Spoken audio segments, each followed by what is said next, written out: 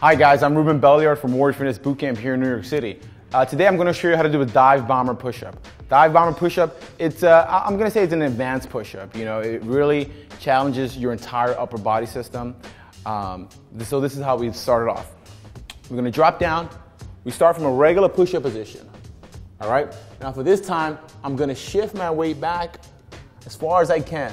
My hips come up, my shoulders are back. And think about a dive bomber. We're gonna come down and trying to just scrape the floor lightly with your nose, rotate it up, rotate my hips up, and we're gonna end up looking at the ceiling, okay?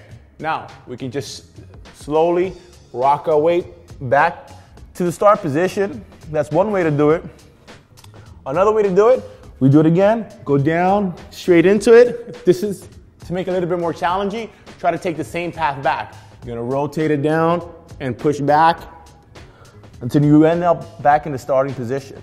Now, this is a very challenging push-up because it really focuses on your shoulder and all your muscles in your upper body group. So you have any shoulder injuries, you have to be careful because you're rotating from the down position all the way to the up. And after a few reps, it does get challenging. It really puts a lot of stress on your shoulder. But if you can perform it, it's a very good exercise. And that's how you do a dive bomber push-up.